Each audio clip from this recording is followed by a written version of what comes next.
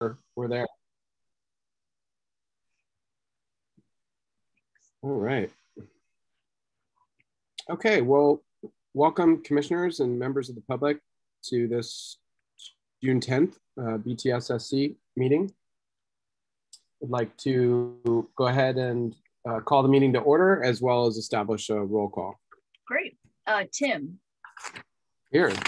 Lizzie.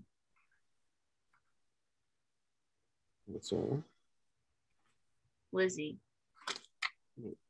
Oh no, you are here though. Brooke. Here.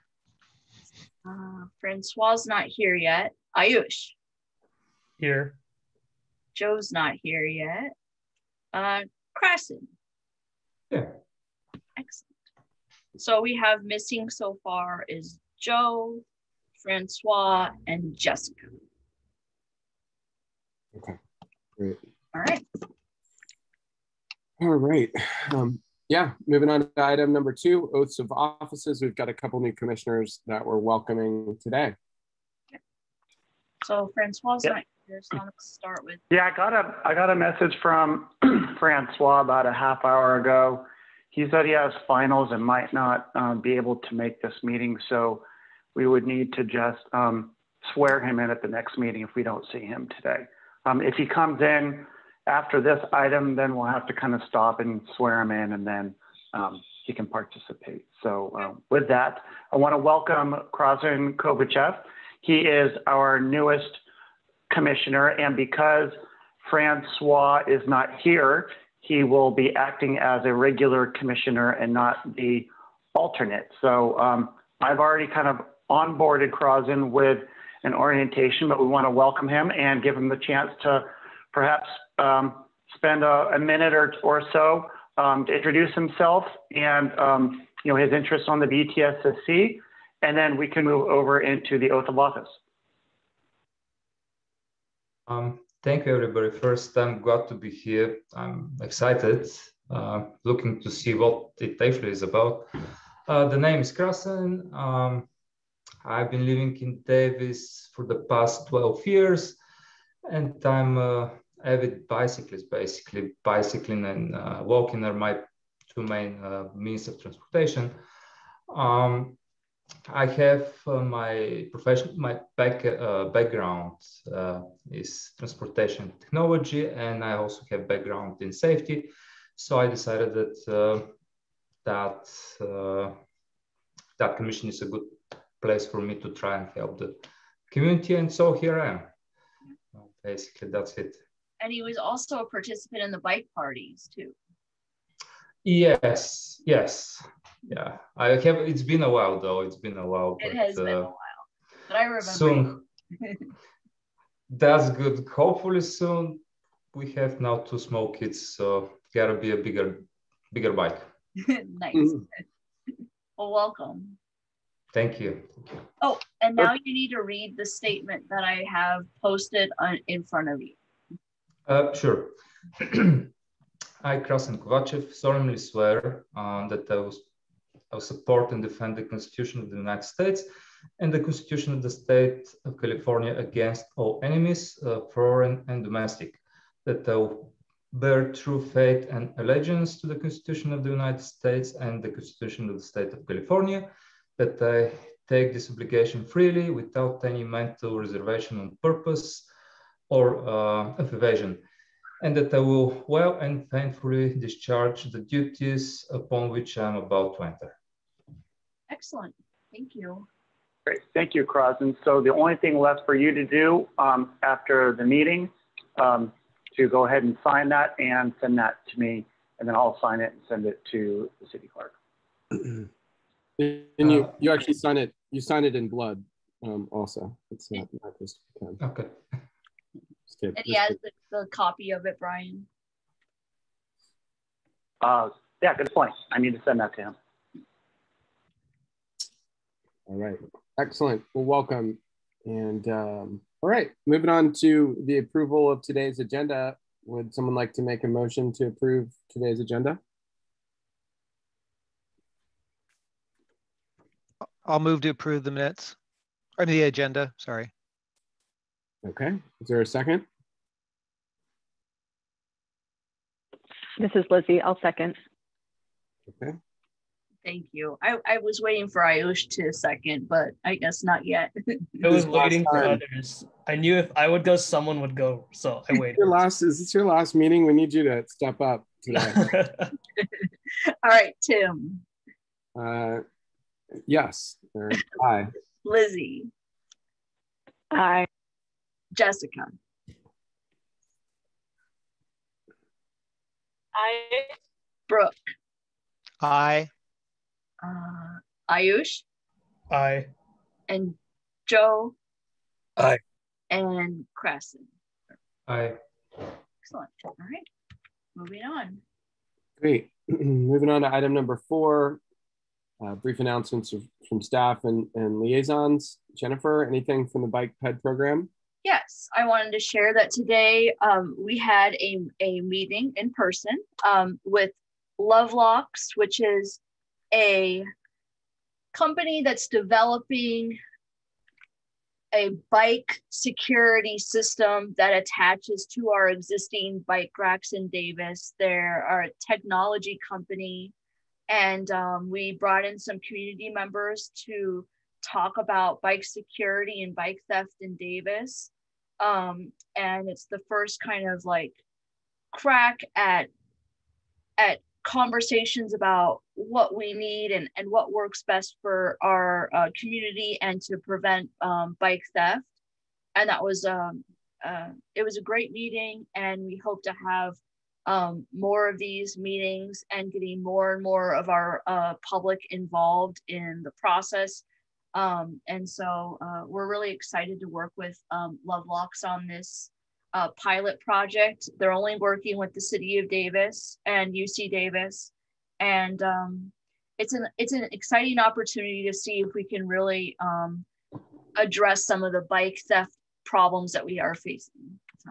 Can you give us like a 30-second overview on what the technology actually does? I understand that it increases safety. How does it do that?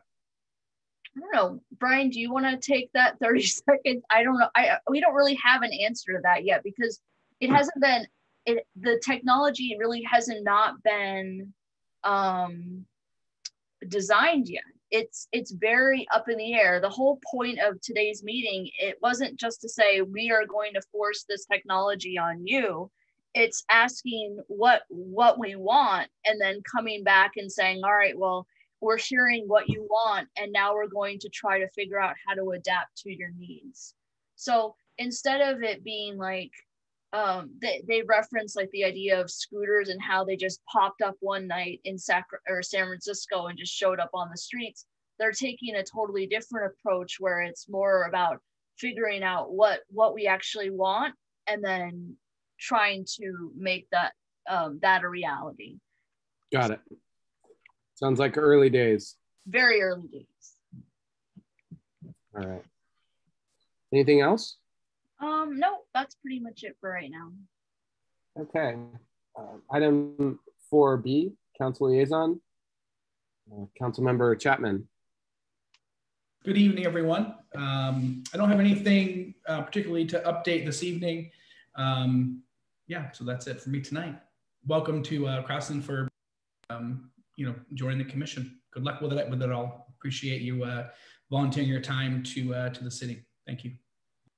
I will comment, Commissioner or Councilmember Chapman, that I did see you at the ballpark as well as your son pitching, and he's an incredible pitcher. Thank you. All right, moving on to item 4C. Any other staff announcements? Let me take a quick look, see if there's anything I want to highlight from the announcements that I drafted.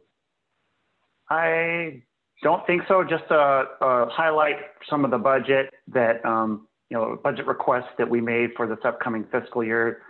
We do have a new position that will be related to traffic engineering that we expect to be approved by City Council. And so once that occurs, we'll be able to advertise for it and hopefully have somebody on board relatively soon.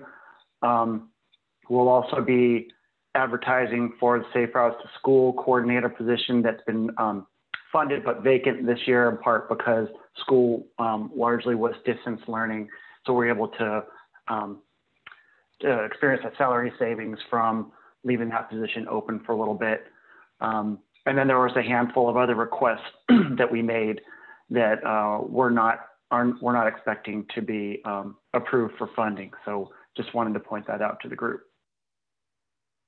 And I saw that the traffic calming program is not going to receive its 100,000 allocation. Is that like, I mean, can you expand on that? I mean, I know we've got a lot of things in the hopper. How far can we go with the existing budget before we run out?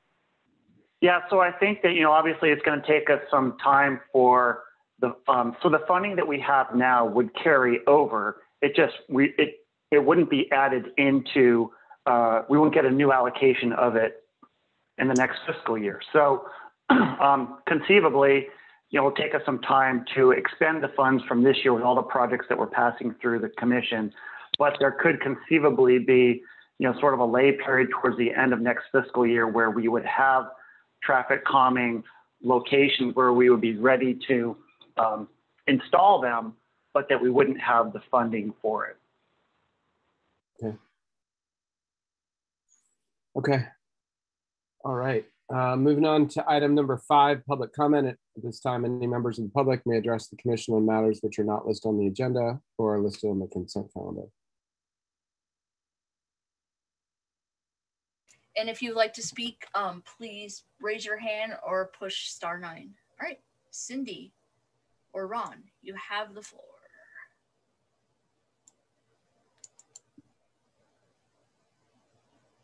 Oh, they disappeared. Anyone else would like to speak? There. Oh, Cindy, you're here. Hello? Still on. She got moved over to the panelist section. Did you intend to do that? She's on the panelist section, just on mute. Yeah. Has to unmute. No, I didn't intend to do that. When I hit the allow to speak, it moved. No, she's unmuted. Unmuted. Are we okay now? Yes. All right. Thank you. We've lived here for 35 years, since 1986, and traffic has increased significantly. First of all, when Humboldt was opened up and expanded from beyond the tennis courts to connect with Arlington. Since then, we've experienced Unitrans buses, which right now are running twice an hour. It used to be more, but that was reduced. The addition of a second school, the elementary school of Patwin. Emerson was there when we moved in.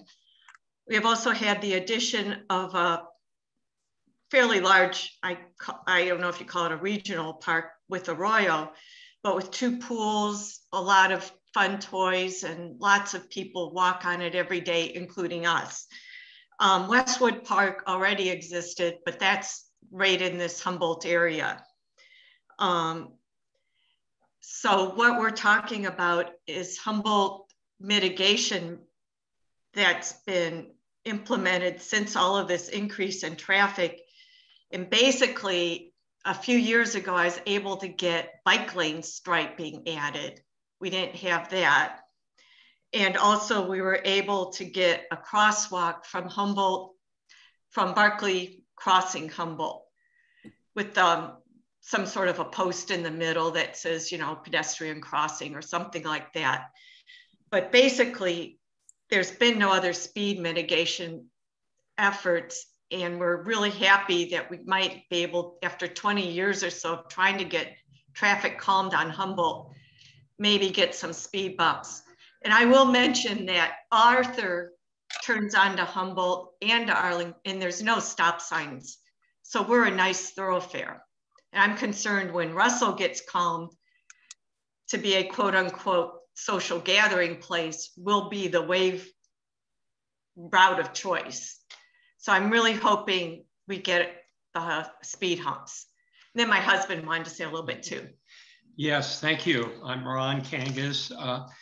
I read, excuse me, I read in the Davis Enterprise that some time ago that Humboldt Avenue is one of two really long streets going through residential areas that have no stop signs or stop lights. And as my wife pointed out, the traffic has increased substantially, not just cars and buses, but bicycles going to the school and pedestrians. In addition to this, we are very much in favor of the speed humps, but would also like to see a stop sign put in at Barclay and Humboldt, as the traffic is very, very heavy there with school children. And I think this would be an inexpensive way to help, slow down the traffic. Thank you very much. Great. Thank you very much for attending our meeting and sharing that.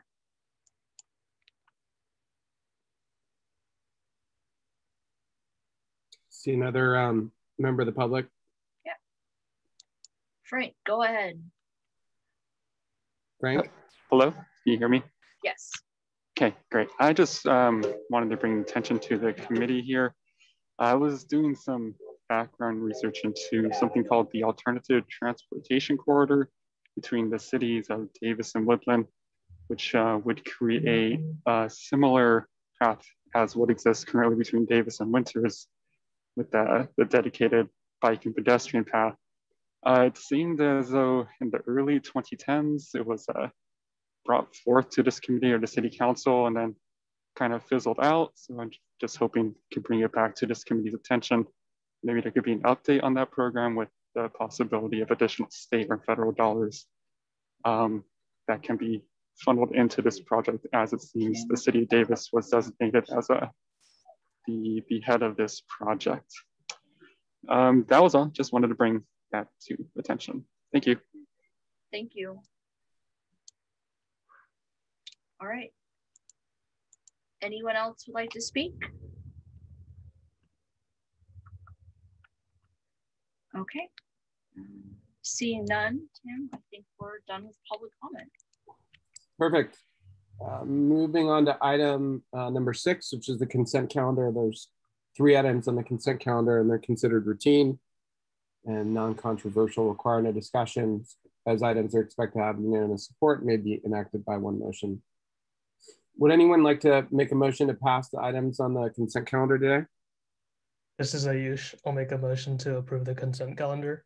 All right. Is there looking for a second? This is Joe. I'll second. Great. Any discussion? Okay. Seeing none, we're going to go to the roll call. Tim. Aye. Lizzie. Aye. Jessica. Aye. Brooke. Aye. Ayush. Aye. Joe. Aye. Krasson. Aye. Great. Excellent. And I was just going to make a comment. I know, Jessica, looks like you're driving, and Joe, you may be driving too. Like, feel free to turn the video off. It's, we're, street safety. Just don't want any distracted situations. Okay. Moving on to, glad you can join now, obviously. Moving on to the regular items. On item 7A, the 5th Street Improvement Pilot Project from L Street to Full Line Road. Brian? Yeah, so it's not my item. We have Melissa Marshall here from our engineering team who will introduce the project and kind of go through that item. But I'm not sure if she has presented to this group of the BTSSC, but want to welcome her to the group and then hand it over to her for her presentation and then discussion. Thanks, Brian. Really quick, am I letting someone else know when I need to go to the next slide? Yep, it's me. Okay, thanks, Jennifer. Okay, so yeah, as Brian mentioned, my name is Melissa Marshall, and I am a civil engineer for the City of Davis Public Works Engineering and Transportation Department.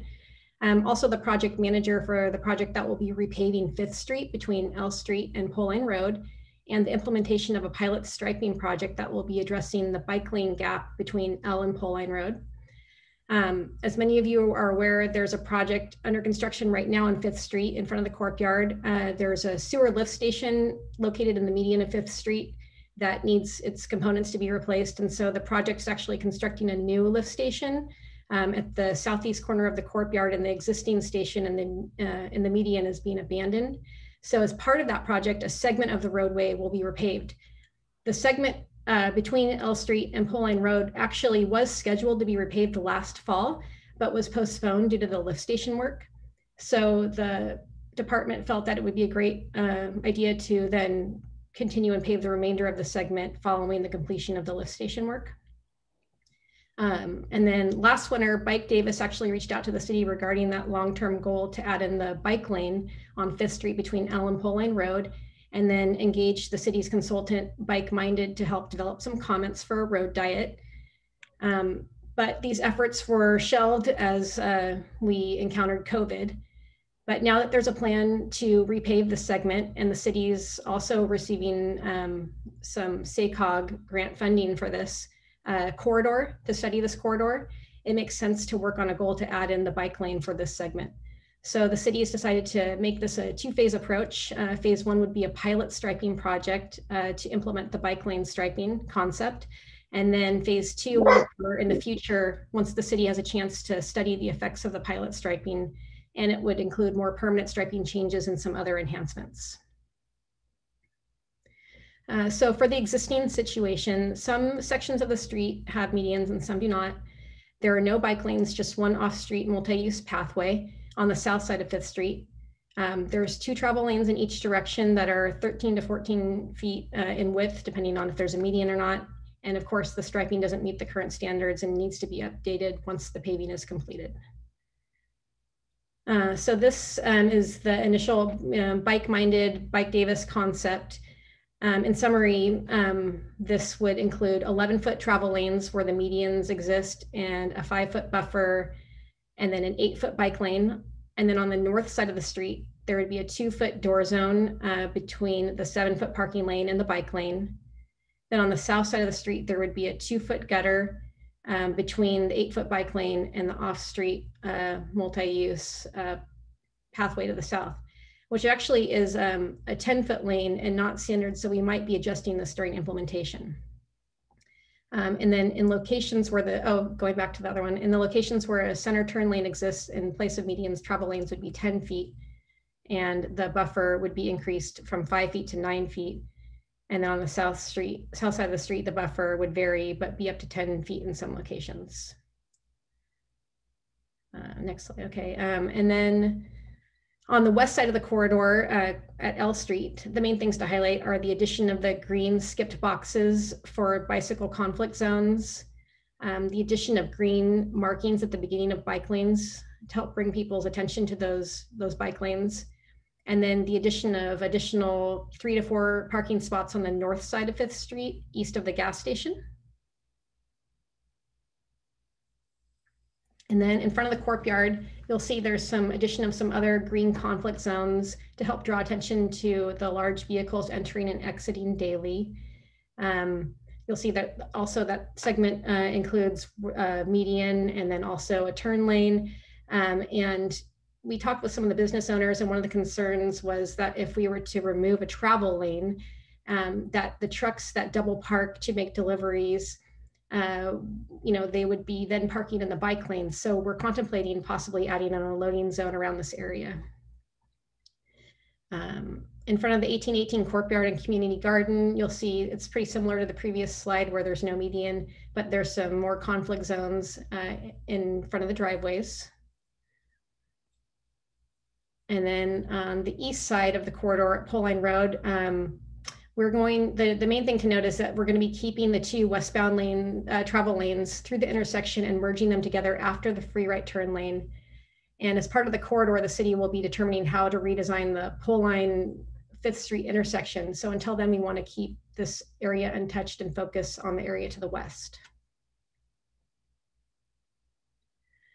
So as part of the corridor study and phase 2 implementation, we'd be looking into enhancements such as possibly adding in some low bump or flexible delineators between the bike lane and the travel lane, removing some of the median to allow left-hand turn lanes when traveling eastbound for accessing the businesses on the north side of 5th Street, potentially adding in a mid-block crossing somewhere, removal of the fence between the off-street pathway and the eastbound bike lane, and then looking at possibly some adjustments of some locations of the bus stops and amenities, and then of course changes to the 5th Street and Pole Line intersection. So for the tentative schedule, I think it's on the next slide, we're looking at trying to advertise this project later this month, opening bids in July with awarding in early August, and then construction sometime in September once the paving is completed for the lift station work. And then I guess I just want to say that we probably wouldn't be coming back and to the commission again before this project is underway, just because of the timeline associated with trying to get this project out to bid and then into construction. And I think just our recommendation would be to simply support the pilot striping plan to implement bike lanes.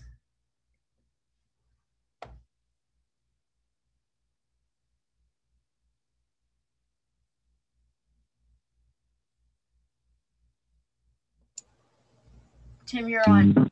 You're on mute, Tim. Sorry. Any, Brian, any other comments before we move to Commissioner questions?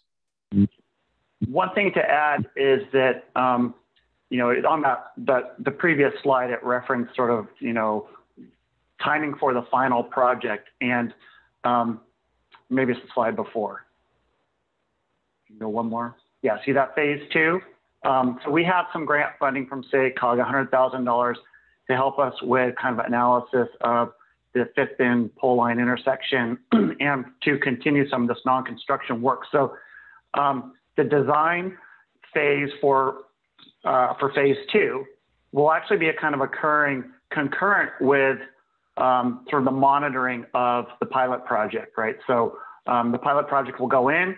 We're not going to wait 12 or 18 months and then initiate design for phase 2. We're going to be doing those in parallel. So I just wanted to make sure that was clear to the commission. Thanks, Brian.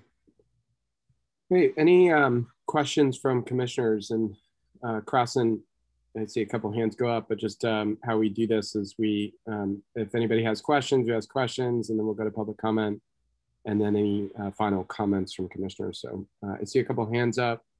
Commissioner Hare. Yeah, thanks. I was hoping, and thank you, Melissa, for this presentation.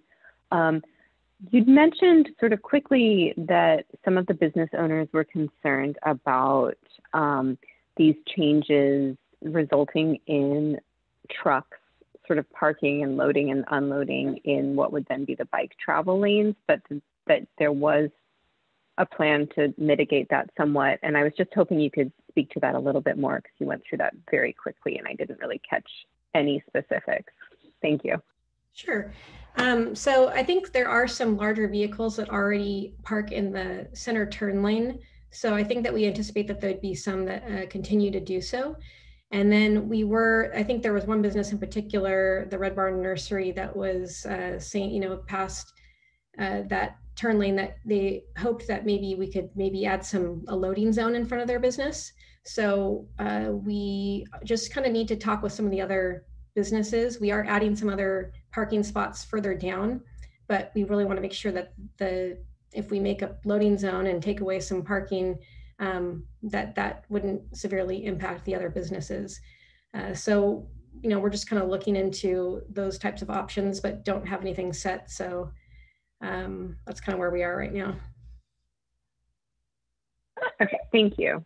Brian, I don't mean to interrupt, but Francois just joined. So should we go through the oath of office next?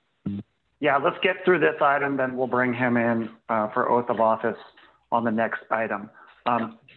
If I can also add on to Melissa's comments, when we do the lane reduction in the westbound direction, that will still enable on-street parking, and so that loading zone would allow some of the smaller delivery trucks that Melissa was referencing to park fully within the parking lane, so there wouldn't be a conflict between the delivery vehicles and the bicycles in the westbound bike lane.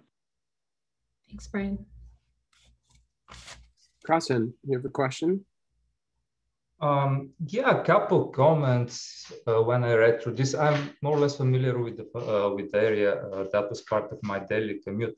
So my first concern is that that could create pretty big block on the west side, basically on at the intersection with L Street, because there are already sometimes with two lanes cars tend to gather there. And the bigger concern actually is on the other side, right in front of the DMV with the current plans, there is basically conflict zone where two lanes get together, bike lanes also get there, and there are people coming out of the DMV from the south exit. So I think that's potentially could be a pretty bad zone, conflict zone. So I would recommend a little bit more attention to be paid to it. That's my feedback. Okay. All right, and just remember, this is time for questions, and then we can make sort of comments a little bit later. Any other questions for Melissa? Okay, I don't see any. So let's go ahead and move to public comment. Great. If anyone from the public would like to speak about this item, please raise your hand.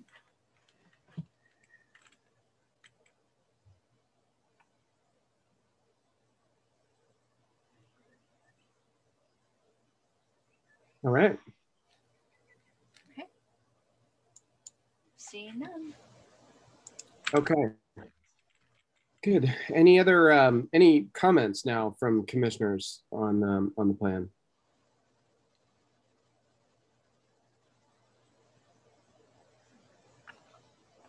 Go ahead, Joe. Thanks. Hi, everyone. Good evening. First, I want to say what a delight it is to see the Bike Davis logo beside the City of Davis logo and Bike Minded logo on these engineering diagrams. So congrats to everyone that worked to get the plans to this stage. I think this is a great concept. I think because of the gap that's currently in our safe bike network, that this stretch of road merits the conversion of one motor vehicle travel lane to a bike lane. I also think that having a loading zone here should be a high priority. I know there's lots of truck drop-offs, and truck is a very space consuming and dangerous mode if it doesn't have the right space. So planning for that needs to get baked in from the beginning. Those are my comments. Thanks. Great, thank you. Great. Any other comments?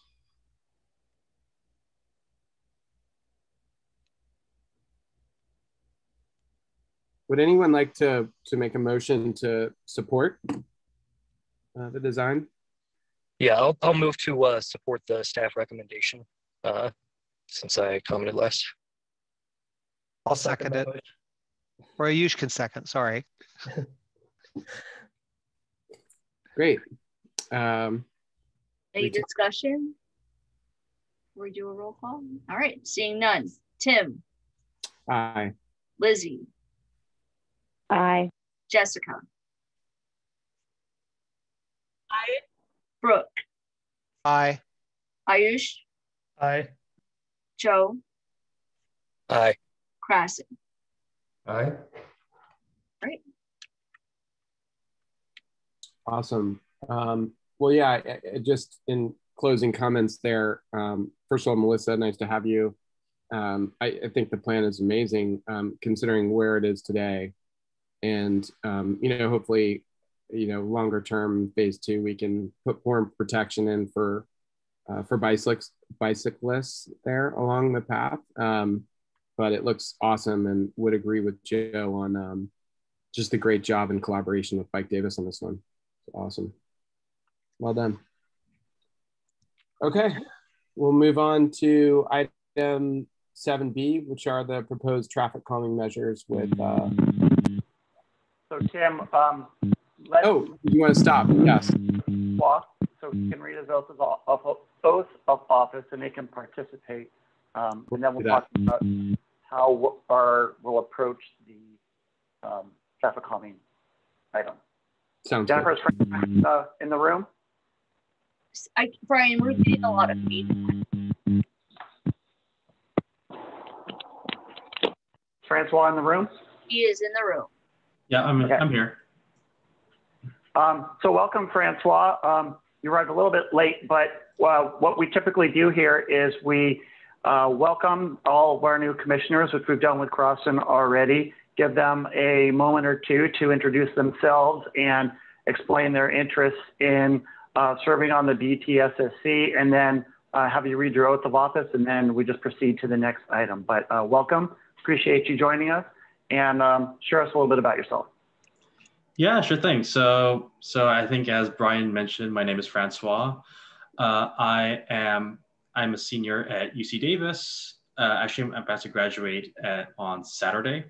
Wow. So, yep, that's going to be exciting and scary at the same time. Also, apologies for being late, because I thought that the meeting was going to be at 6 p.m., not 5 p.m. That is on me.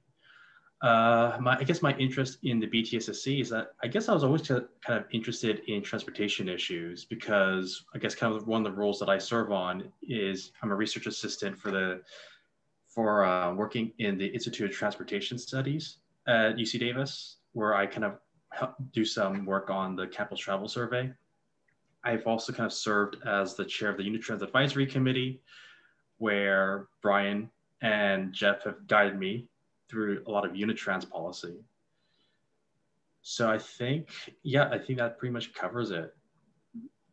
Great. Trying to be respectful of people's time. Well, why don't you read the oath that's in front of you on the screen, please? I, Francois Capelin, solemnly swear that I will support and defend the Constitution of the United States and the Constitution of the State of California against all enemies, foreign and domestic, that I bear true faith and allegiance to the Constitution of the United States and the Constitution of the State of California, that I take this obligation freely without any mental reservation or purpose of evasion, and that I will well and faithfully discharge the duties upon which I'm about to enter. Great, thank you so much.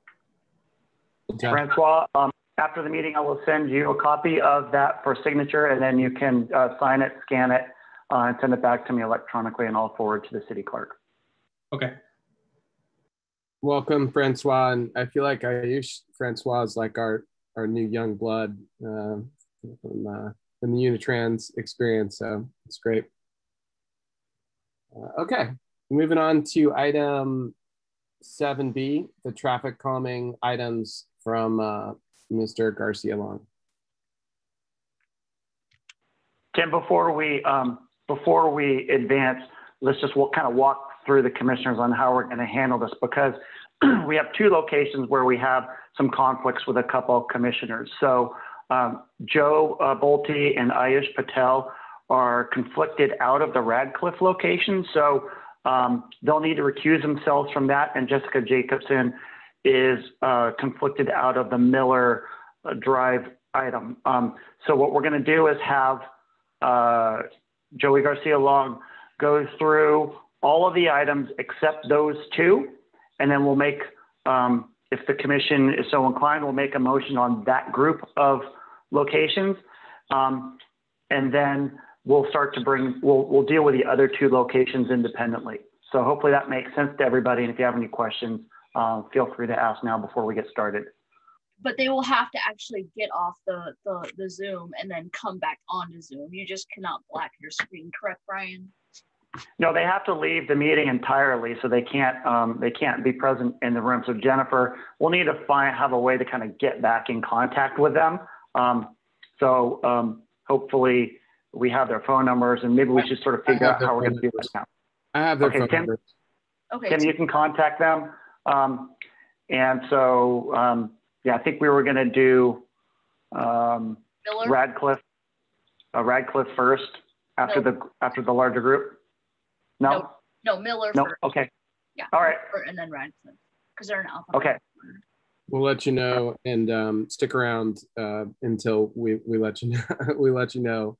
I just want to jump in just for 1 second, Joey, before you begin. And I just want to say that I think that historically these items would be on the consent calendar, and so, but because that there's quite a lot of surveys that have been done across the public, then we put this on the regular item. But hopefully this is very non-controversial, and 100% focused on increasing safety on the streets. Sorry, Joey. Oh, thank you. Yeah, so there's a lot of locations tonight, which is on all the districts of the city. So we're bound to run into a few commissioner locations. So I appreciate everyone's patience with that. The following locations we're discussing include the highest ranked group evaluated last year as part of the city's annual traffic calming program. Traffic calming requests were received from residents of these neighborhoods expressing concerns vehicles were traveling at excessive speeds, motorists were using local residential streets as cut-throughs, and that pedestrian safety was being compromised. Due to the length of the roadway segments and limited funding for the traffic calming program, speed humps were identified as a traffic calming option and safety solution. Surveys were mailed to the neighborhoods requesting feedback on whether residents were in favor of this traffic calming option and if they were willing to have a speed hump installed in front of their residence. The surveys were focused on residents fronting these streets, but were also expanded to nearby residences for additional feedback.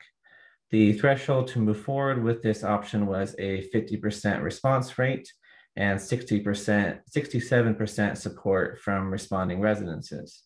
Response rates we found were lower in neighborhoods with a higher percentage of rental properties. So staff is recommending moving forward for neighborhoods that did not meet this 50% response rate. Jennifer, if you could go to the Arroyo Avenue slide, please.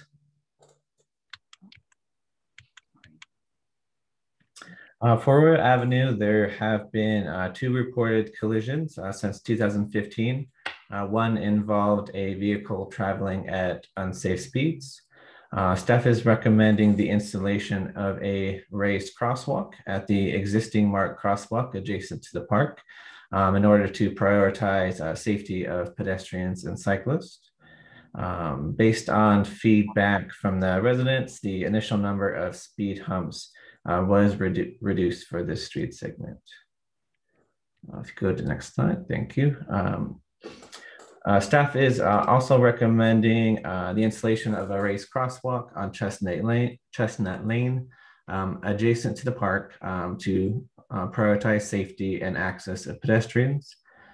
The recommended speed humps and raised crosswalks would also discourage motorists from using Chestnut Lane as a cut through to avoid the arterial connecting streets of Pole Line Road and East 8th Street. Next slide, please. Thank you. There are 2 reported collisions on Emerald Bay Drive since 2015. Both involved a vehicle traveling at an unsafe speed. This is another location where we reduced the number of proposed speed humps based on resident feedback. Next slide, please. All right.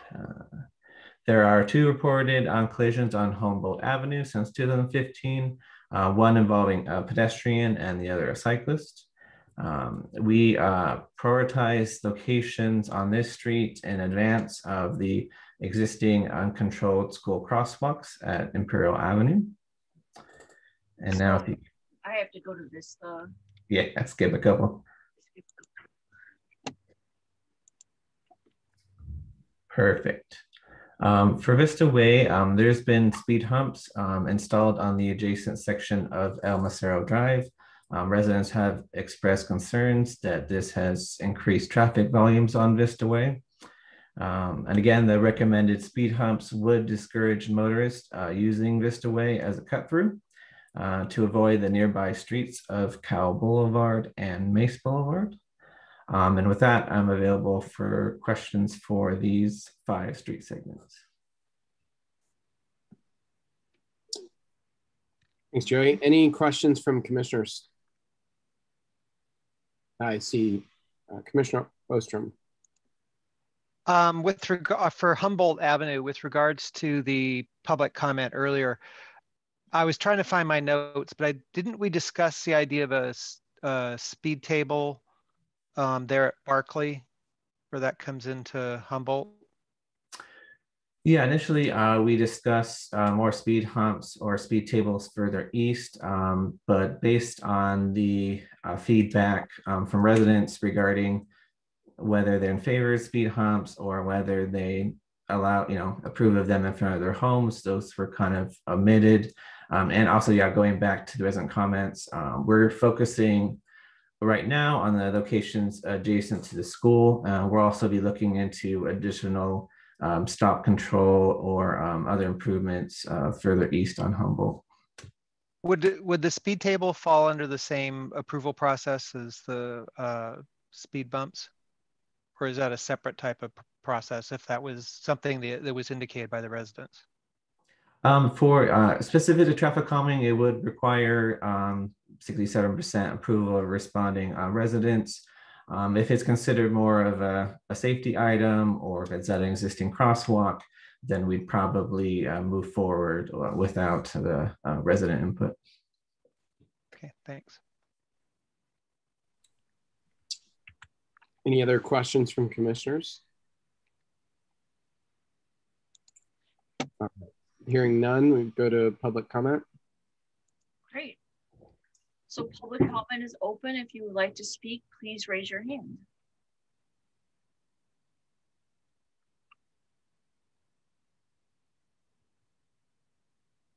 Okay.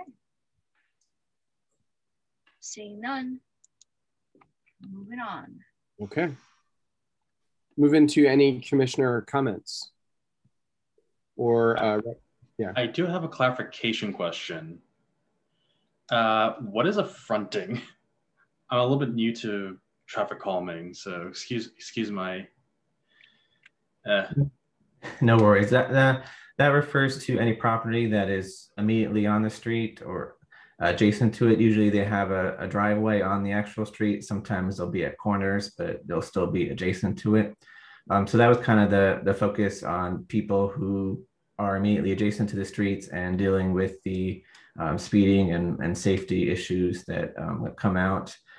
As I mentioned, we kind of expanded our feedback to adjacent streets because a lot of the minor roadways that go into these streets are also going to be impacted by the speed humps. So we wanted their feedback as well, but that's what differentiates fronting residents from the others that we surveyed. Thank you. Any other commissioner comments? And if there's further comments, I see a hand go up. Commissioner Bolte.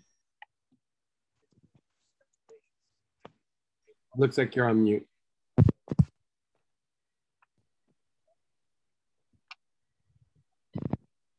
No. No? He's not on mute though. You just can't. I'm not on mute. Hello.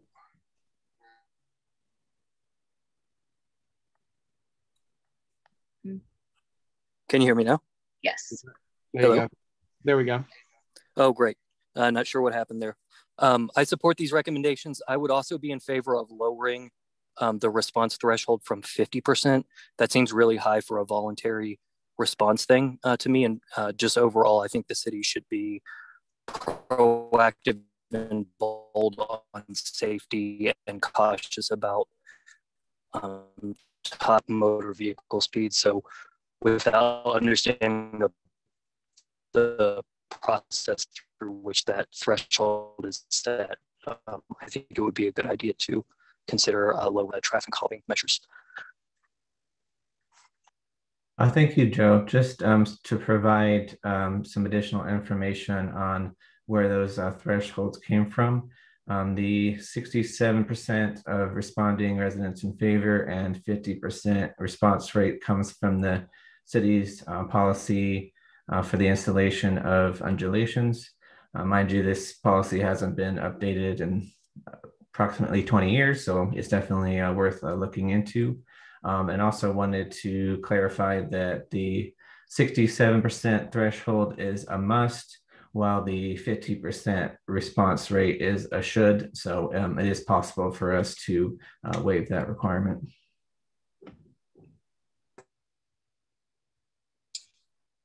Okay. Would anyone like to make a motion to follow staff recommendations here? Brooke, it's your turn. Yes, I would move to follow staff recommendations regarding these traffic calming improvements. Is there a second? I will second. Great. Any discussion? I didn't catch who seconded. Francois, stepping right in. Yep, just stepping right in.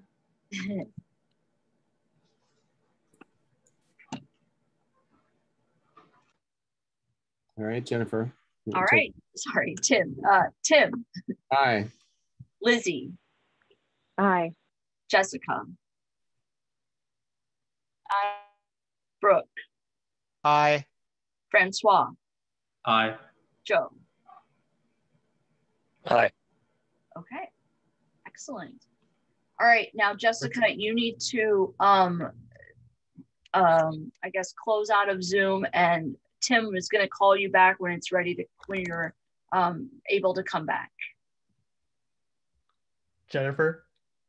Yes. You forgot me, but you don't have to close out. I forgot you in the roll call. Oh shoot. Aye. Sorry. And so am I. So am I. Crossan as well. Oh no, I meant to skip you, Crossan. Is that you are an alternate, and now that Francois is here, I skipped over you because but I did not mean to skip. I was sorry about that. Okay, looks like Commissioner Jacobson dropped off. Can I make a quick comment? I needed to revise the motion to reflect regarding traffic calming improvements for all segments except Miller Drive and Radcliffe, since we needed to separate those. I just want to make sure that the commission's okay with that. I think we're fine with that. But thanks for clarifying. Okay, so Commissioner, city staff, Joey, would you like to cover this one? Yeah, so we're on Miller Drive, correct? That's right. For Miller Drive, there was one reported collision since 2018 involving a vehicle traveling at unsafe speeds.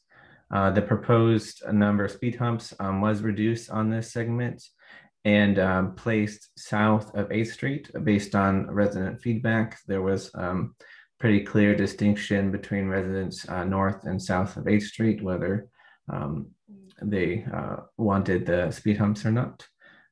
Also, the recommended speed humps would discourage motorists using Miller Drive as a cut through to avoid the connecting streets of Russell Boulevard and B Street.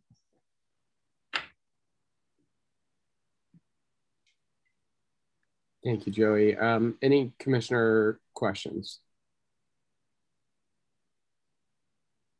Okay. All right.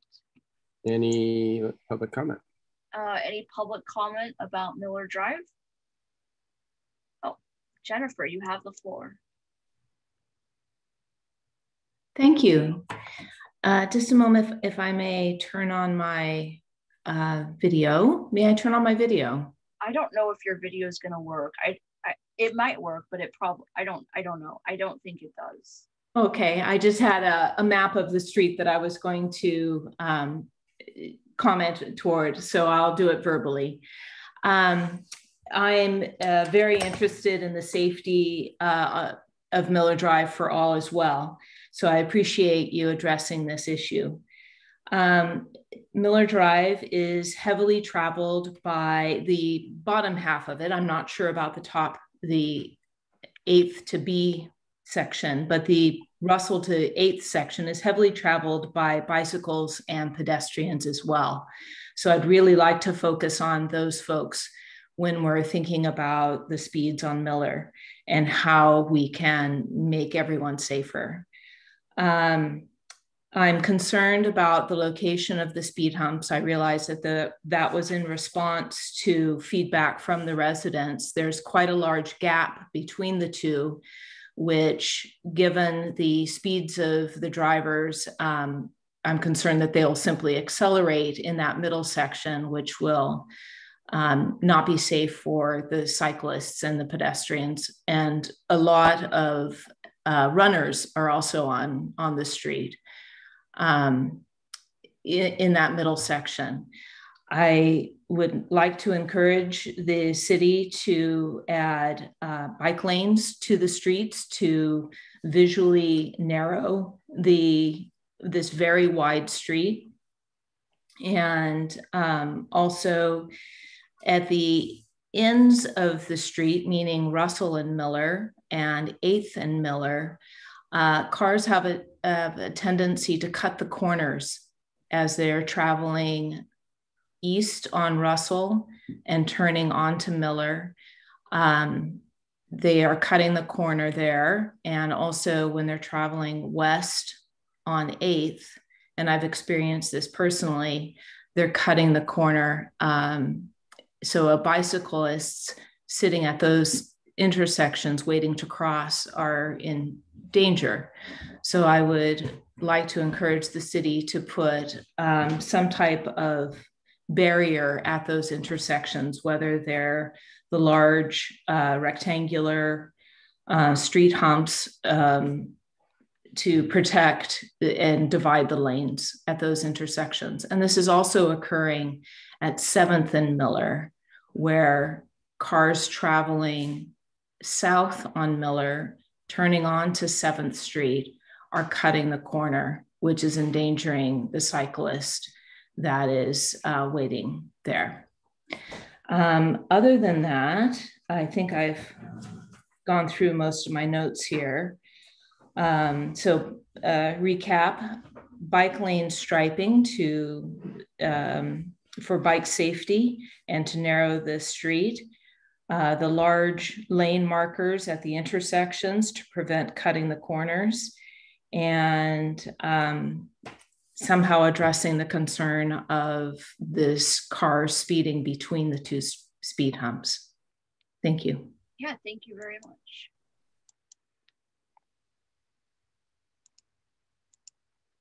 Would anyone else like to speak? Okay, back to you, Tim.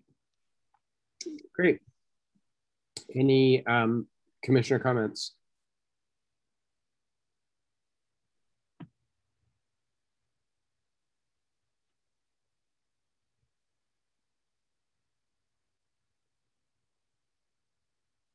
All right. I think we'd be looking for, similar to the previous roads, we'd be looking for a somebody to make a motion to follow through on staff. This is Lizzie. I'll make a motion. Okay. I'll make a motion to follow staff recommendation. Okay, looking for a second. This is Ayush. I'll second. Okay. Great. Any discussion? Joe, you have your hand up. Yeah, I'm curious if Joey has comments to respond to the public commenter that asked about more speed humps in the middle and whether they're close enough together to effectively control motorist speed. And the public commenter also mentioned something about physical protection on corners. I think that they were talking about some of the low concrete rectangular barriers like the ones on Drexel and Loyola at some intersections. Are those would those kinds of improvements comply with street standards, or are they otherwise inappropriate for this location? Oh, thank you, Joe, for that follow-up. Regarding the number and placement of speed humps, currently it follows ITE guidelines, but I've had a few residents reach out to me saying, they think there should be more, and what I've responded to them is that this is a good initial step to address the speeding and safety concerns on this roadway, and if it's not effective, say between the two speed humps, it's something we could certainly reevaluate at a later date. Regarding some of the other improvements, I want to reiterate that the traffic calming program is specific kind of to low cost, quick build items. I think some of the improvements mentioned could possibly be looked at into under that respect, but more like hardscaping, expensive improvements we could also certainly look into, but it would be part of a different program. I'm not sure if some of the intersection at Russell Boulevard could be, addressed as part of the Russell Boulevard, corridor study and improvements. I can't remember if it reaches that far east, but we've taken a lot of feedback from residents who's responded, and we'll certainly look into what they brought up and what more improvements could potentially be pursued. Quick addition just from Okay, thanks. I plan to vote for this item. I think Brian was trying to jump in. Yeah, I was going to add that I think that Joe was referring to the curb extensions at Drexel and L Street, and those are quite a bit more expensive than the budget that we have, I think, in the traffic calming program. So it really comes down to how far can we extend the funding that we do have in the traffic calming program, to address some of the core issues of speeding on residential streets. So yeah, they're quite a bit more expensive than just doing speed humps. Great, thanks. I plan to vote for this item, and I'm glad staff is, open to further improvements as they may be needed and as budget allows. So that's. Yeah, and I know we're in the middle of voting here, but one last comment. It'd be helpful to know what speed limits are, average speed limits are on these roads. And I know we've talked about that before, but I mean, I have no idea, what the average speed is. That'd be helpful if that's something that, we can get. I think that we're all still in favor of these things anyway, regardless, but that'd be helpful to have. So, all right, great. Jennifer, did you want to move forward with the? Yep. Roll call. Tim. Aye. Lizzie. Aye. Jessica. Oh, sorry, Brooke. She's conflicted out, Jennifer. Yeah, I'm sorry. Aye. I'm paying attention to everybody's name, Brian. Francois. Aye. Ayush. Aye. Joe. Aye. Krasson. Aye. Excellent. Okay. Good. If you give me just 1 second, I'll call Jessica. Yeah. So now Ayush and Joe, you have to leave the meeting. Okay. See you later. Yeah. See you in a few. Bye-bye.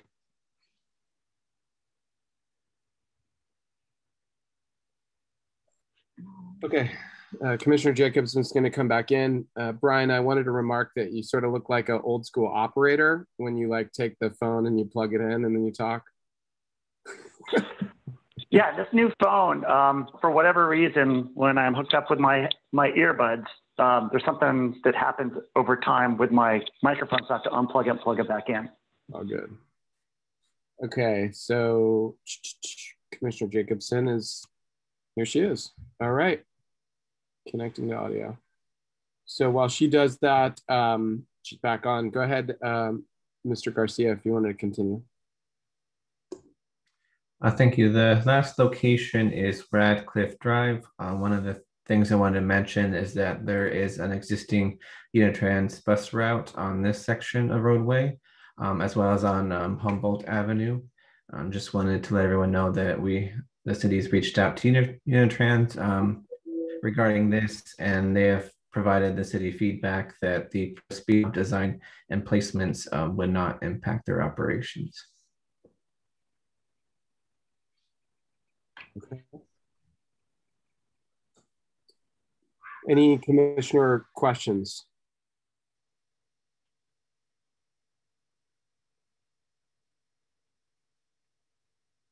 Okay. We'll move to public comment. Yep. Anyone for the public would like to speak about Radcliffe Drive?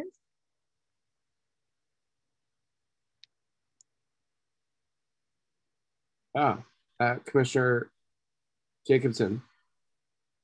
I actually wanted to make a public comment on Miller Drive. Is this the right time? No, Miller Drive has been done.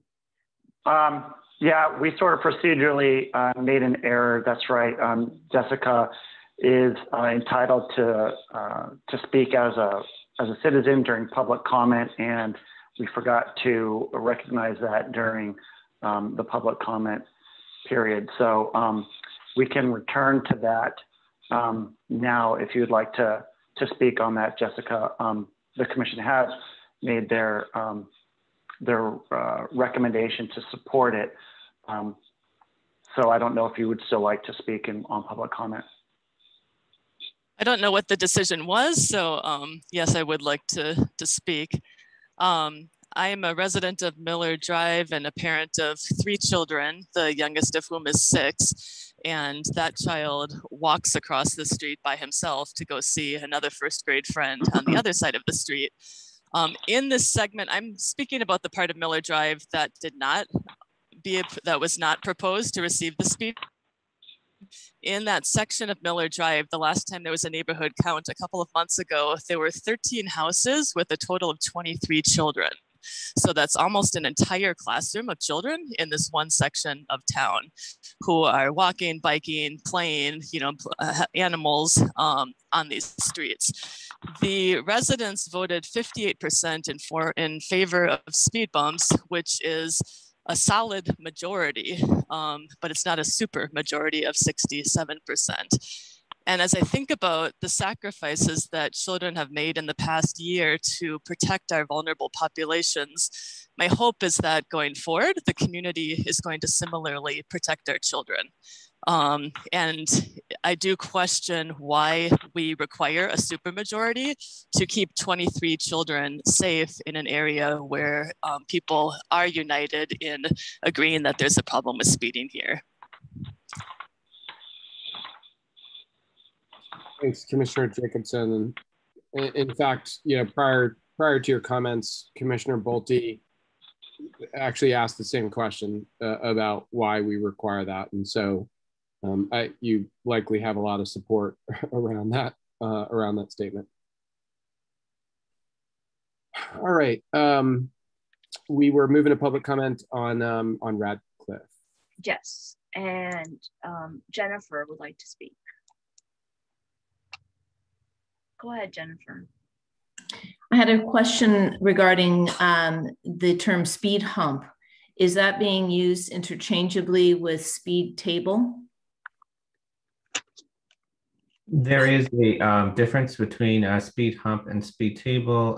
This speed hump, there's a city standard. I think it's roughly 12 feet wide. Speed table tends to be flatter and longer, and it's usually reserved for collector or other roadways that have a higher posted speed limit. And does the speed hump extend all the way to where a bicycle would be traveling? Yes, it will go from edge of gutter to edge of gutter. Okay, so our bicycle population will also be having to navigate these speed humps, possibly on a dark street. Yes, there isn't any currently proposed cutouts for cyclists. Can the speed hump be replaced with a speed table if these are to go forward? We are moving forward with the city standard. And those are intended for speed limits of 25 miles per hour, which is the situation for all 7 roadway segments. Okay, thank you. Questions? All right. Any additional? I see another. Nico, you have the floor. Hi everyone, this is Nico Fushimanian. I'm the president of Bike Davis and also Davis resident. I think my comment is kind of general about the street calming in general.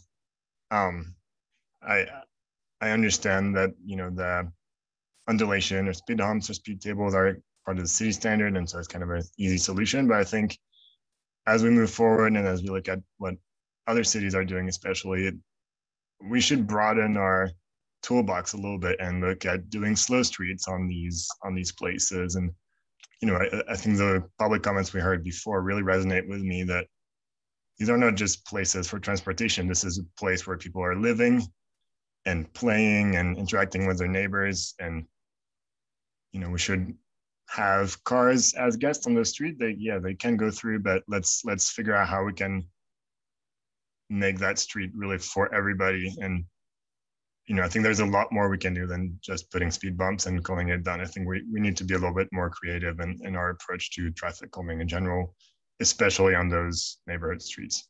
Thank you. Thank you.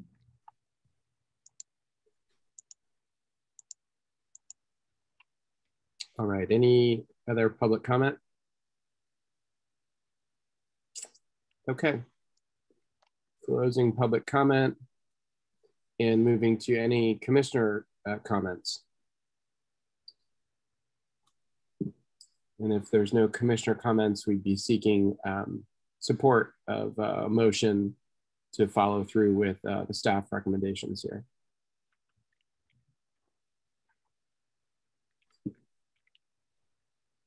Would anybody be willing to make a motion to support? I'll move to support the staff recommendation for the Radcliffe Drive traffic calming. Great. Is there a second? I'll second it. Oh, if I can actually, I don't know. I was wondering. You can, because okay. Ayush and Joe are not here. Okay. Fantastic. Should we do roll call? Yes. Tim. Aye. Lizzie. Aye. Jessica. Aye. Brooke. Aye. Francois. Aye. Krasson. Aye. Great. Tim, you can let Ayush and Joe know that they can come back. I've done so. Perfect.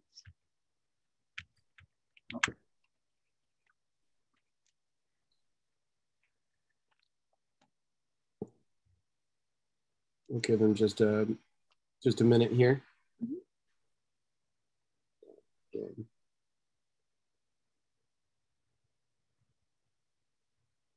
Welcome back. All right. While we're waiting, I just thought I would just share my thoughts on the last public comment, and that, yeah, I mean, ideally we would be in a position sort of financially and economically speaking where we could do more on our residential streets to make them more welcoming to both the neighborhoods and to other users. I think the reality is that, you know, the funding just isn't there to, you know, kind of push that sort of design farther than what we've been doing. And, you know, the neighborhoods themselves are really wanting the city to do something about the speeds in their neighborhoods. One example of a neighborhood that did do what Nico was referencing is the Davis Manor neighborhood, where they had their own sort of internal process where they sort of envisioned what they wanted their neighborhood to look like, with narrowing the streets and doing some sustainable stormwater management and widening the sidewalks and those kinds of things. And so they're sort of the prototype for doing that, but the city doesn't have the funding to be able to construct, you know, you know, the vision that they have for their neighborhood. And so what we've been trying to do with them is to find grant funding for them. And we haven't been successful to date. We've tried at least 2 and possibly 3 times, but there is you know, a process that can work for neighborhoods. But the challenge really is finding the funding, and then how do we, you know, what is the opportunity cost that occurs at other locations where we know that we need traffic calming for different neighborhoods. So just thought I'd share that. Thanks, Brian. Okay, moving on to item 7C, the BTSSC subcommittees. Brian? Yeah, I don't have a whole lot to add other, you know, beyond the staff report. I think the bottom line here is that when we established the topical subcommittees that we have, you know, the 4, they sort of fall into the category of a standing committee. And, you know, the purpose, as I remember, for establishing those was so that we could have little smaller groups that would work within different topical areas of transportation. And whenever an item would come up to the BTSSC on the agenda, or they see it on the long range calendar, that group would be able to kind of work independently, kind of dig into an item, perhaps between the time the packet is published and the meeting, get together and come sort of prepared for to lead that discussion and possibly have a motion in mind. Well, we've gotten some pretty clear guidance from our city attorney that actually falls into the category of a standing committee, which for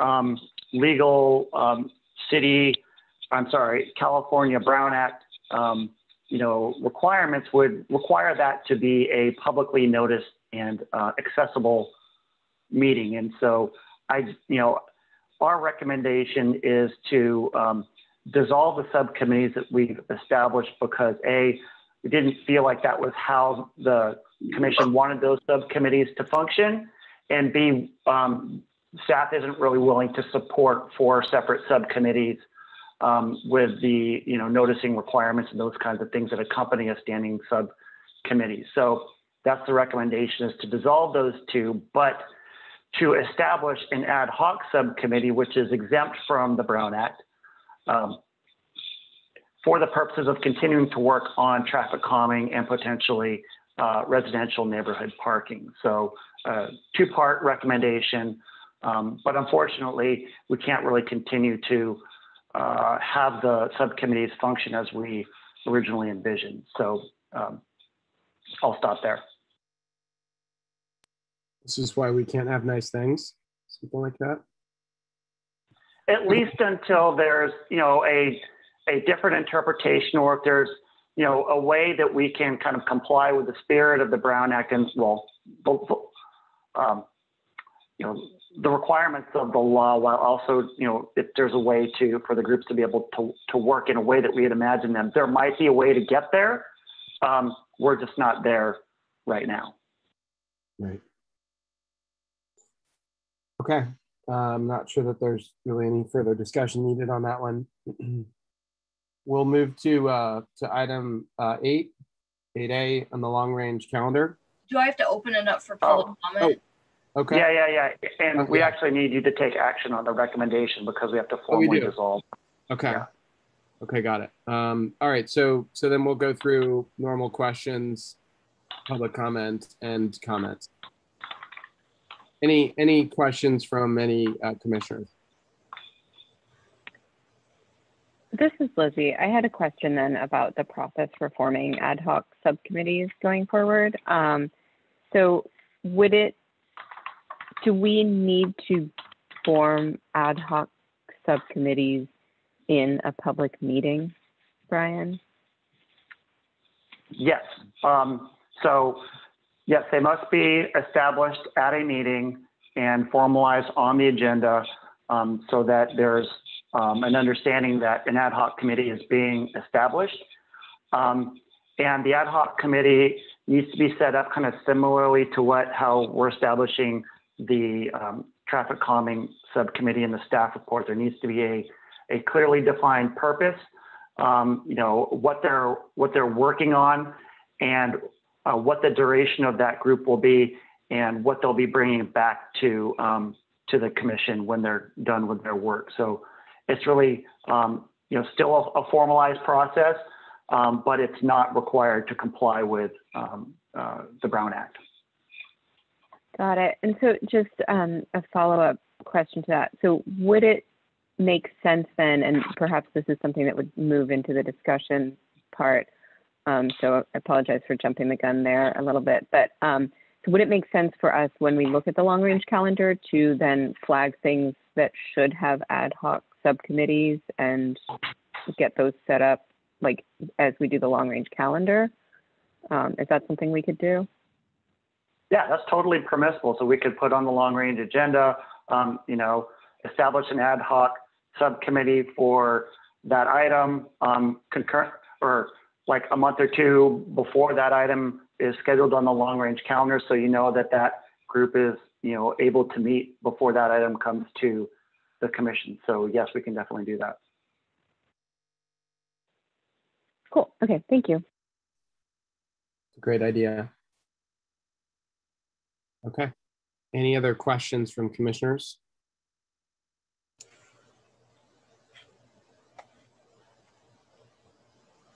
Okay, let's go to public comment. Anyone from the public would like to speak about the BTSSC subcommittees?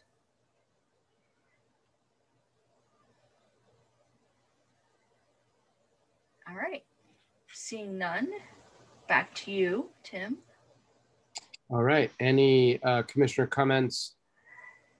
And I think we'd be looking for a motion to follow staff recommendation or I see Commissioner Bolte, you have a comment? Yeah, I'm disappointed we can't do the subcommittee thing as the chair proposed it. I thought it was productive.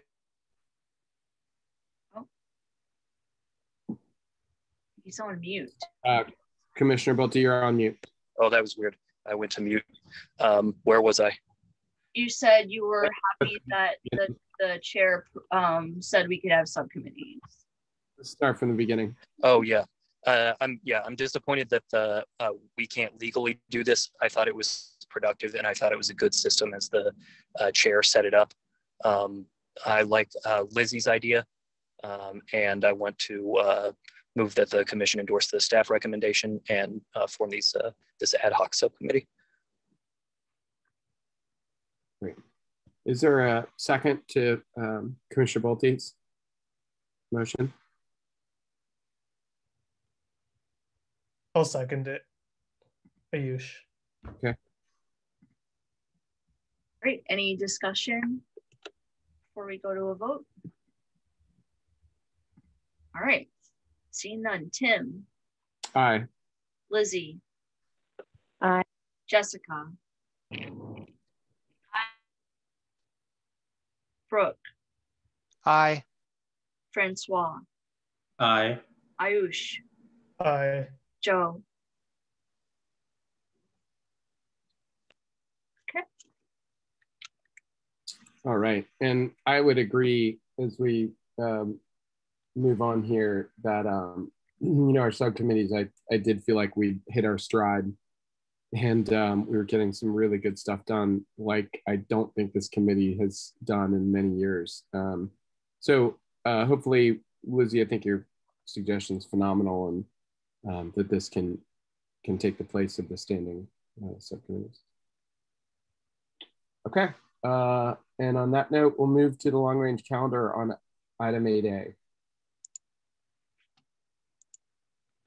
Jennifer, you want to pull that up? I won't go through each of these. I'll just talk about which things are changing. So we do have confirmation for Caltrans to present in July on the I-80 project. So that's locked in. Mace Boulevard will not go in July. That will go in September at the earliest. A new item for next month is Bob Clark does want to have a check-in with the commission to discuss the traffic calming program to see how you guys feel how you feel it's working and how it's going, possibly address some of the issues that were raised during public comment today. That's in preparation for him going to city council. I think the second meeting in July because they've asked for sort of a check-in with them on the traffic calming program. So that's new, but it'll be coming next month. Other than that, I don't think there's any real changes that I can see. So I'll just leave it there and open up for discussion. Got it. And so because we're out of the regular items, right? Like this is just, if anybody has questions, we can talk amongst. Great. Any questions on the long range calendar, anyone? Brian, I had a comment, is that I'm not going to be attending the September commission meeting. And my item is September. Oh, I see. Yeah, we can talk about that offline. Yeah. The September one or the July one? Is that what you said? No, I'm going to be missing the September meeting and my items. Okay, got it. Okay. All right. Yeah, the Vision Zero local road safety plan is her item. So we'll have to schedule that for another meeting. Okay. And no items looks like that will need ad hoc subcommittees for. It doesn't look like, Brian, right? Actually, I mean, I think the Vision Zero local road safety plan it would be nice to have some sort of ad hoc committee to review it ahead of time and give me some feedback on it. But I don't know if I'm there yet. And I think that we have plenty of time on that one if that's in September. I was really looking at next month. So I think we're okay on that one, or at least we've got some time. I'll put it that way. Well, we wouldn't be able to establish any ad hoc committees for anything that comes next month. And so let's say, theoretically speaking, that Jennifer's item in September was going to stay on that meeting date, then we would need to establish the ad hoc subcommittee at the July meeting in order for them to work on that. Okay, cool. Okay. All right. Any other comments on that before we move on? We'll move on to item 8B, Commissioner announcements. Commissioner Patel. Yeah, I just wanted to give some parting comments because this is my last meeting, as we know from the last meeting. It's definitely been an educational experience for me as a student. Coming into this commission, I had a far less immersed background in transportation and bicycling especially, and coming out, I definitely felt like I've learned and grown a lot. I've told Tim this, but I don't know how many of the others know this. My career aspiration is to become a city manager. So these experiences that I've learned from the commission for city governance and urban planning has definitely allowed me to acknowledge some of the issues that go on in California cities. So thank you. It's been an honor and a privilege to serve. We're gonna miss you. Commissioner Bolte, did you have a... Hi, colleagues. This is my last meeting too. Thanks for all the collaboration. It's been very educational, and I wish everyone the best. Yeah, and so yeah, maybe I'll just chime in for a second there. Just, Commissioner Patel, you've sort of been my right-hand man, I feel like, on this commission, and we've been through some ups and downs, in the last year and a half, 2 years almost. So, really appreciate your leadership and participation and energy. So you'll definitely be missed. And same for you, Commissioner Bolte. I mean, you have such a passion for transportation that's really hard to find. And, we need folks like yourself who are such advocates. And so, definitely appreciate everything that you've done and your passion for this. So best of luck to both of you, and don't be strangers. Thank you. If you don't mind, I'd like to just echo those comments as well. Both of you have been really valuable contributors to all of the discussions that we've had coming to the BTSSC. You guys think it through. Your attendance has been, exceptional. You couldn't really ask for two better commissioners to participate. It's it's always hard when commissioners leave, because right when you feel like you're hitting your stride, as Tim mentioned, then it seems like there's always somebody dropping out, and you two will be missed, and we hope that you stay plugged into things that we're doing, and that we hear from you on occasion. Thank you, Brian. Yeah, and I'm gonna echo those comments. I mean, Ayush, you've been with me on UAC. I'm gonna miss you. I mean, I hope you have a fun time at USC. Doing, I think, your master's program, right?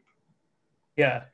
I honestly, I wish you the best of luck. You've been a phenomenal person, and same goes with you, Joe. Like, I remember the first time you walked into the UAC meeting, I'm like, so someone actually voluntarily went to the UAC meeting?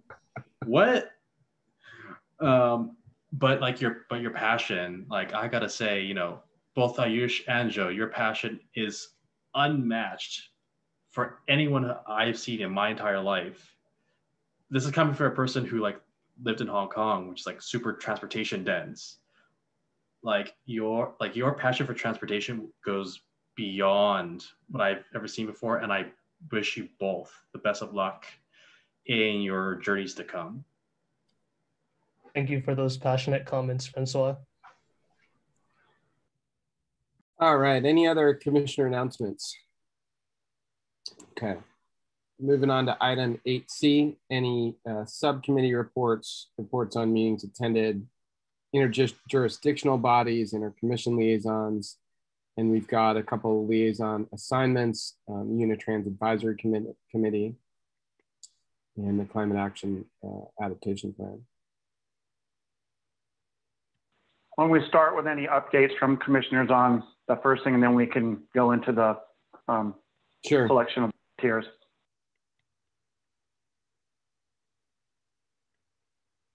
Sure. Any subcommittee reports? Not hearing much. Or reports on meetings attended. All right. So why don't we go on to the liaison assignments? All right. So with Ayush's departure, we'll need, there's a designated seat on the Unitrans Advisory Committee for someone from this commission. And so we would need to fill that position, and I'd like to get that done today. So if anybody has an interest in how Unitrans operates and the decision making. Oh, right. Oh, we already have a hand up? Yeah. Well, we can either go right to that, or if you have any questions about the commitment, Ayush can answer any questions. Let's sign him up. We have the former chair for this commission right here. I volunteer as tribute. No, I'm joking. It's actually not that bad. Thank you, Francois. Thank you, Commissioner Kaplan. All right, we'll pencil him in. Okay, and if you don't mind, we can move on to the Climate Action Adaptation Plan. With Austin departing after last month's meeting, Tim has agreed to step into his role because he was the alternate. Now we're just looking for somebody to volunteer on Climate Action Adaptation Plan project in the event that Tim is not able to attend like an NRC, Natural Resources Commission meeting where they host most of their discussions. So I'm looking for a volunteer for that. And I think my only plug for that is that, like, if you obviously transportation, I mean, in terms of the climate change is a huge part of it. And so this is really, I think, important to the core goals of what we do. And I think it's totally worthwhile if somebody's willing to take that position. I think obviously Austin Brown was a pretty good fit as well. And so those are some big shoes that you'd be stepping into. Any volunteers for that? Tim, are you looking for a new regular or for an alternate? I'd love somebody to become a new regular. But if we've just got an alternate, I think that's fine. So just to let you know, right now, the next set of meetings through the CAP are focused on action. So if you're interested in how that plan is really going to make a difference in the actions that are going to live in that plan, then this is your chance to have some sort of insight and be able to give your input on the actions. And for reference, we did hear through our city administration that we will continue to use these Zoom format for city meetings. So it will still be, fairly easy to attend those meetings because you can do it right from your home. So if you have any, household obligations that you think might have been problematic because you thought we might be returning to in-person meetings, I don't think that's a concern for the foreseeable future. And what's the foreseeable future, just out of curiosity? I would say I'm comfortable saying through like October. I think that circumstances could change by then, but I think we're pretty safe through October. And do you think from there there'll be, like a hybrid model? Yeah, I mean, you would think that would make sense to increase participation also. Yeah, that was also raised in, sort of the memo that went out is that, yeah, there's value in having the face-to-face meetings, right? But there's also value in making the meetings more accessible to more people. So it really comes down to making sure that the rooms where we host meetings are, can be enabled with the technology. Some rooms lend themselves to that better than others, but even if it's just, having a laptop up with the camera that's available on the laptop, then, maybe that's what we do. But we haven't sort of figured out those details. We're trying to find a way to blend them. Got it. Thanks. Sorry. Any volunteers? It's great to hear, Brian. Don't everybody raise their hands at once.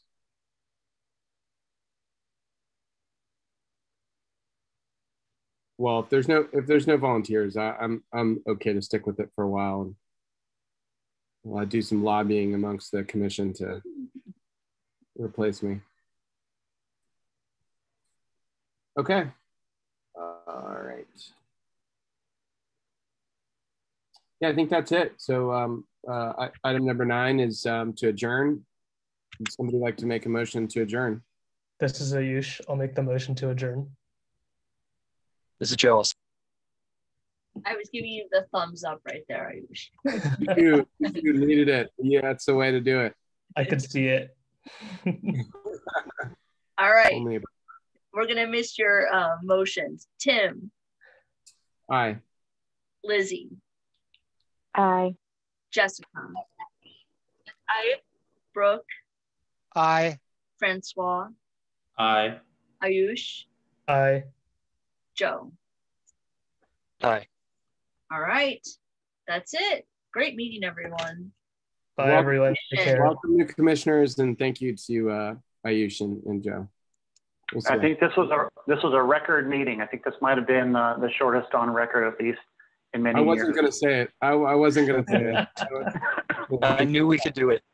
This was not one that I would have predicted. So thank you, everybody. Appreciate your participation, and look forward to seeing you all next month, except Ayush and Joe. Happy trails and good luck on your future endeavors. Thank you. Bye-bye, everyone. Thank you, everybody. Have a nice night. Yeah. Thank you. Good one, everybody.